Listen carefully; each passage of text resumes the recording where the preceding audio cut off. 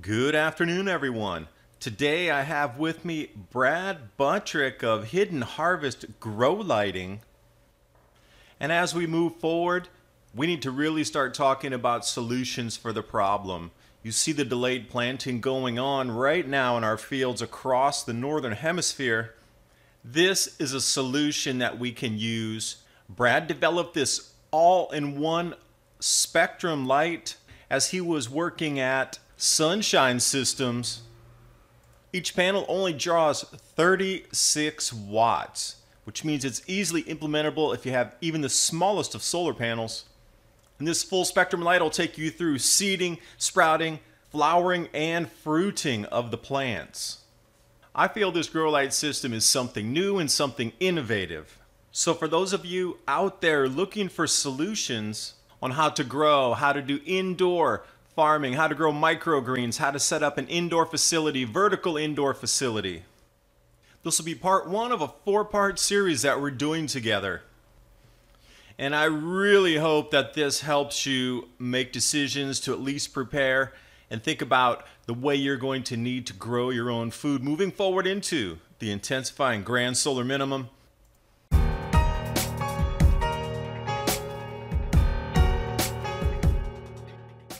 Tell us a little bit about how you came up with the grow lights and why you think that this is going to work during this new grand solar minimum.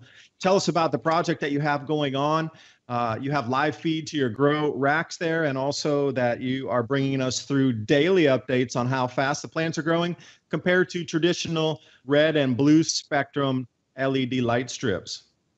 Well, when I started working at Sunshine Systems, it was a new technology at the time, not new to science, but new to growers. And it took off like wildfire, unfortunately.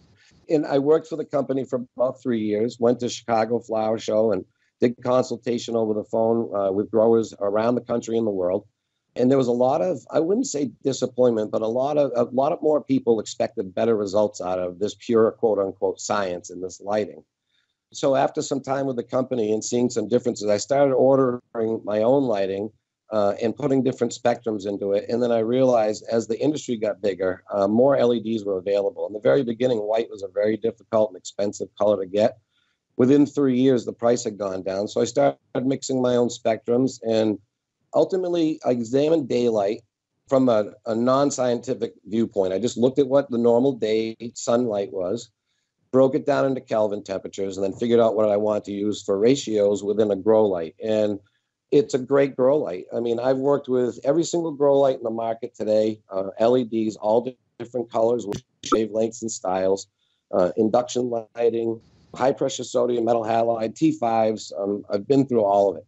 LEDs were supposed to be a solution for everyone in the beginning. And unfortunately, the red and blues, I think, should never really made it to market. It was more of a science fair project because it eliminated very important spectrums that plants use for photosynthesis.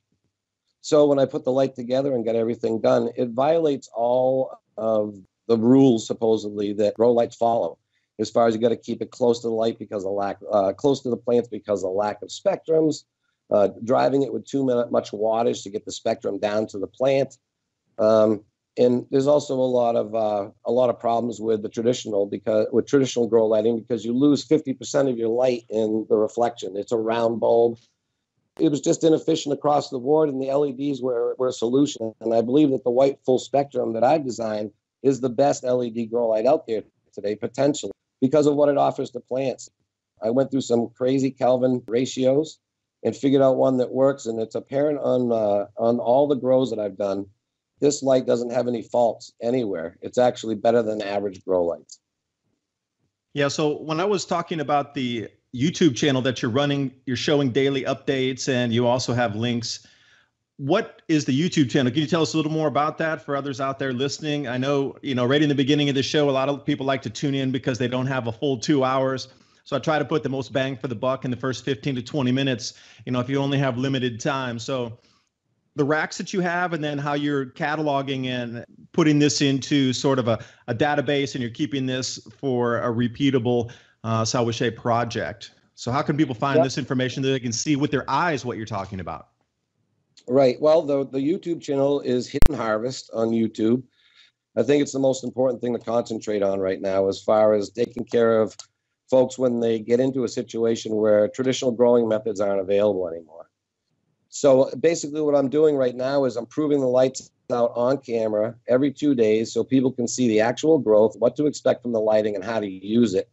For the next 2 weeks, I'll be doing mostly just visual. I'll start getting into more instruction on how I do things, distances for the light so that you get optimal growth and so forth. When you talked about we're going to be needing this because we're not going to be able to grow outside, are you talking about total solar irradiance? And with the grand solar minimum coming, they're expecting a reduction of about 5 to 6 watts per square meter out of the total TSI that's, striking our planet. And along with the volcanism, there's going to be more cloud cover, and the increasing galactic cosmic rays also creating a new cloud band and thickening the cloud band from 15,000 to 18,500 feet, which means albedo, less sunlight striking the surface of our planet.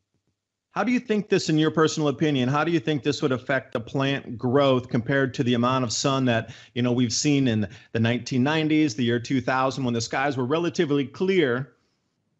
That being said, what do you feel that the TSI drop's going to do to the plant harvest compared to bringing it in?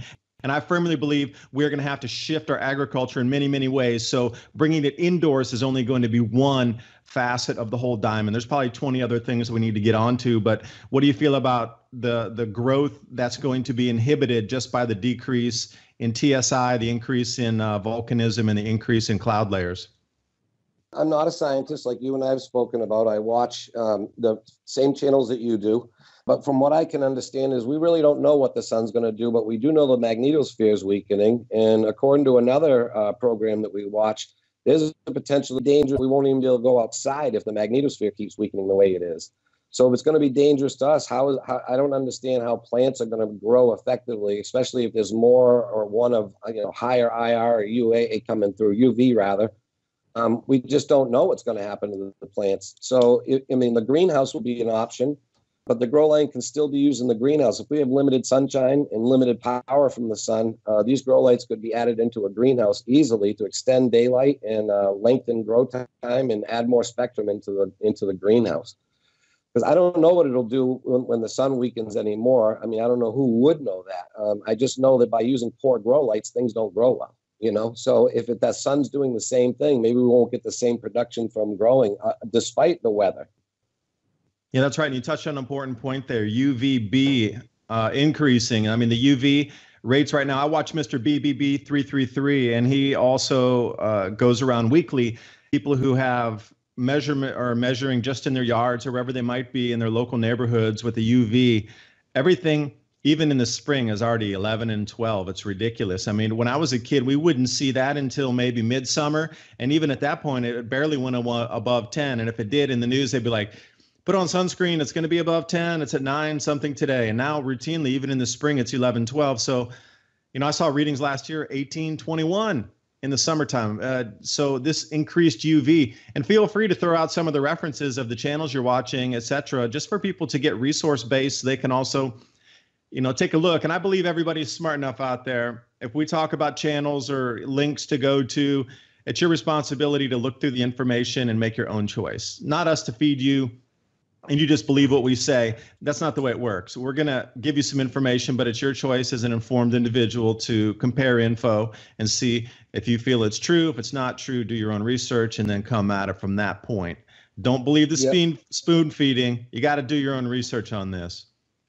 Well, and this is a very difficult time to bring truth to anyone with all the news situation going on, fake news, and this flip-flop of traditional MSM, and it's very difficult for people to delineate the truth from lies now. Nobody really knows. So you have to really be careful. One of the things that I got a lot when I first got into this about 4 years ago, I came in after watching a bunch of different YouTube channels like Ben from Suspicious Observers talks about. And, I watched his video before I woke up, and that it reeled me in on listening to knowledge more than fear or emotional talk from people that were fear-based thinking rather than knowledge-based thinking. So that's why I try to stick to sites like I really like, DAP 2030, Suspicious Observers. Ice Age Farmer, Oppenheimer Ranch. Those are my 4 go-tos during the given day. Outside of that, I think it's all fluff. This is part 1 of 4. I'm going to continue with the next episode next week where we get much deeper into the changes on our sun affecting agriculture on our planet. You can find all the links below in the description box, including links to Hidden Harvest YouTube channel with the video grow series watching the progress of indoor farming, which you can do yourself.